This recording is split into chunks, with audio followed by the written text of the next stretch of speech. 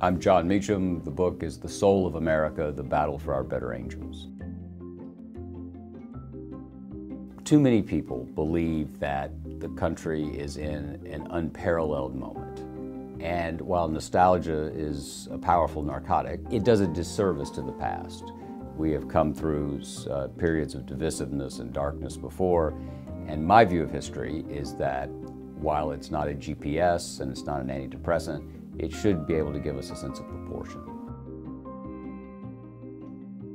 Probably Franklin Roosevelt.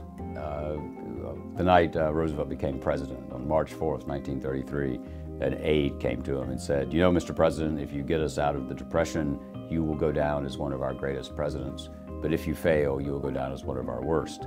And FDR looked at him and said, "If I fail, I may go down as the last." Because it's a civic space. It's a space where people who are a critical element in the life of the Republic can encounter ideas that they might not have known about. If you simply go and hunt online only for that which you know you want, you lose the capacity of serendipity to introduce you to things that are new.